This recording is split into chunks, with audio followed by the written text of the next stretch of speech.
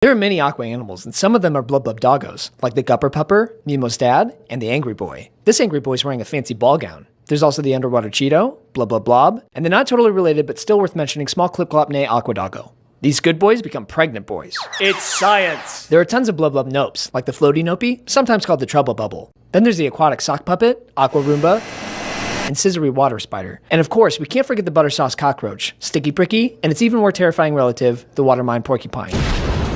Some aqua animals are named after foods, like the floaty potato, slippery water pancake, forbidden powdered donut, and the water pistachio. By the way, don't step on an ocean turd. Next come the big old blub blubs, like the tuxedo dolphin, tuna corn, toothpick-nosed pickled dolphin, bleached whale, and the toothiest blub blub of all, the spicy fish.